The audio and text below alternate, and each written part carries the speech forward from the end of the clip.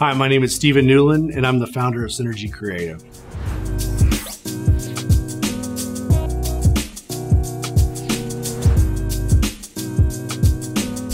I've always been pretty entrepreneurial from a young age, from running lemonade stands as a kid to helping manage a chain of 17 snow cone stands as a high schooler and into a little bit of college. In 2012, the company I was working for got bought out, and I was one of the managerial staff that got laid off. At that time, I had a 2-year-old and another one was on the way.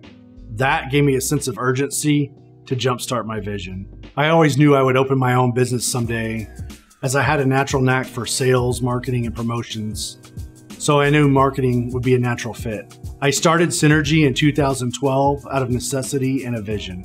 It really was just me and my laptop at that time, and started out as just some interns and freelancers, and over the years we've been able to add a couple of part-time and full-time employees.